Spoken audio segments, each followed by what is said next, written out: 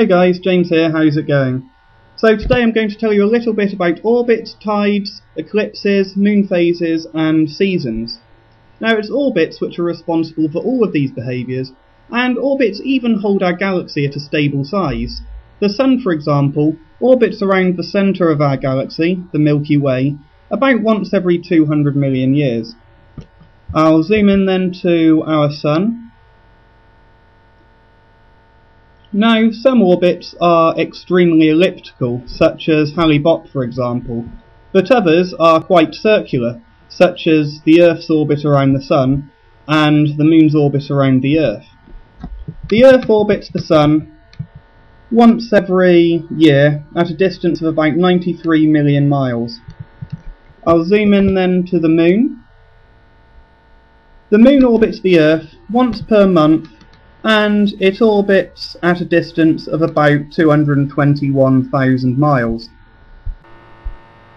So let's explore a little bit about how orbits actually work. Now, every object in the universe exerts some gravity. The more mass an object has, the greater the gravity, and the further you are from an object, the less gravity you feel. In fact, gravity is proportional to 1 over the distance squared. In other words, if you double the distance, you quarter the amount of gravity you feel. Now, there's no air in space to slow objects down, so an object should carry on moving at the same speed unless a force is applied to it. So let's imagine we've got a planet moving with a small amount of speed around the star. If it's moving too slowly, it will simply collide straight into the star. If it's moving too fast, it will escape the gravity of the star completely. However, if the speed is just right, it will be moving away from the star at the same rate that the star is pulling it towards it. So it should stay in a stable orbit unless another object comes along to interfere with it. That, however, would be a topic for another video, but to understand the next section, you'll need to understand a simple equation. Gravitational force is equal to mass A times mass B divided by the distance between the centre of the two objects squared.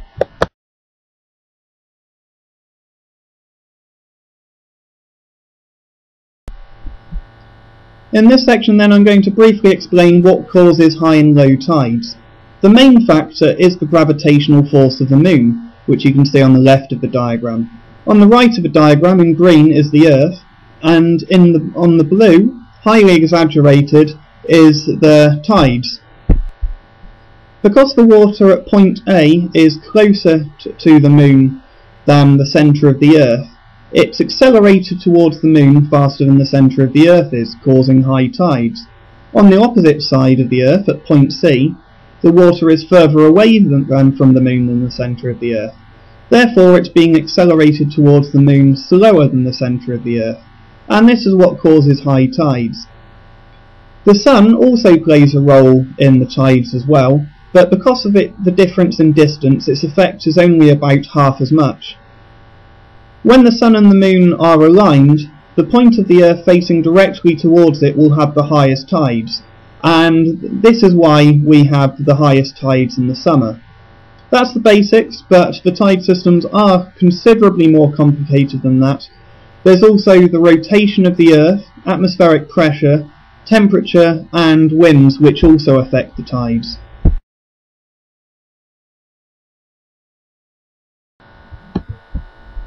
The reasons for the phases of the Moon are quite simple.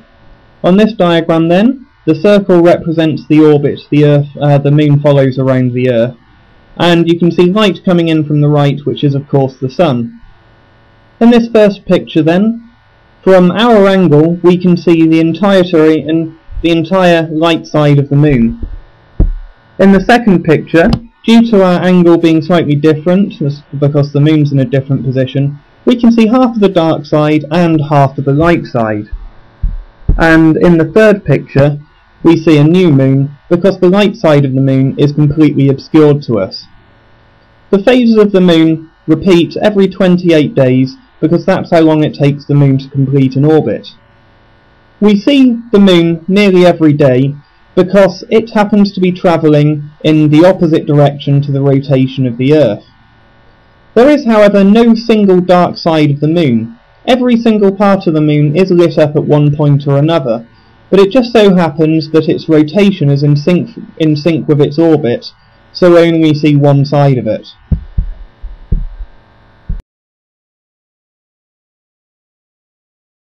The first type of eclipse I'm going to show you is called a lunar eclipse. This is where, from the Earth's point of view, the moon is completely hidden because of the shadow of the Earth. From the moon's point of view, this would be a solar eclipse, as it's the sun which is completely obscured by the Earth.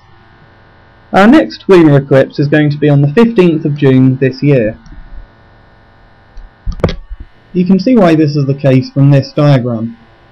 The moon in the centre, behind the Earth, is completely hidden in the Earth's shadow, therefore making it a total lunar eclipse. The one at the top is only partially obscured, making it a partial eclipse, and the same with the bottom one as well.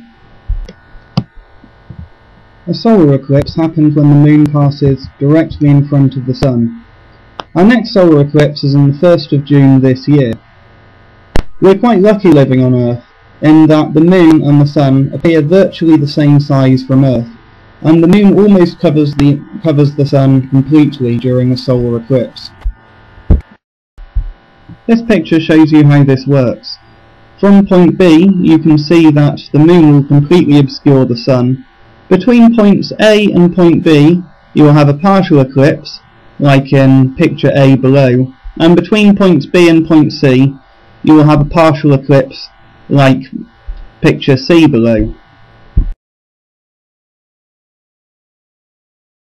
The reasons we have seasons is completely due to the tilt of the Earth.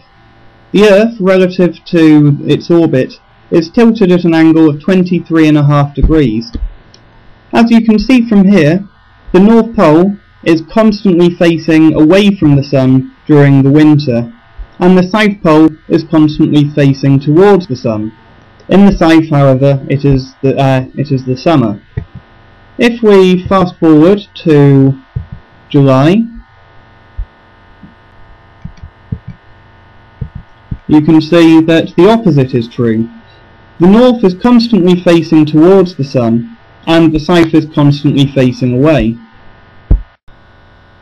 As you can see in this picture then, the north and south poles always face in the same direction. So in the summer, in the northern hemisphere, the north pole is angled towards the sun, and in the winter it's angled away. Also, during mid-autumn and mid-spring, there are equinoxes where there's an equal amount of sunlight as there is night time. This is why the sun appears higher in the sky during the summer, and you have longer daylight hours. In this picture then, this demonstrates the main reason why we have seasons. In the top picture, this is showing an area of land near the North Pole, and the sun shining its light towards it low in the sky. Because of the angle, the heat from the sun is spread over a much larger area than it is near the equator, shown in the bottom diagram. This is similar to the way you can use a magnifying glass to set things on fire. It's the varying intensities of energy from the sun which cause the seasons. So thanks for watching my little video about orbits, and I will see you soon. Bye.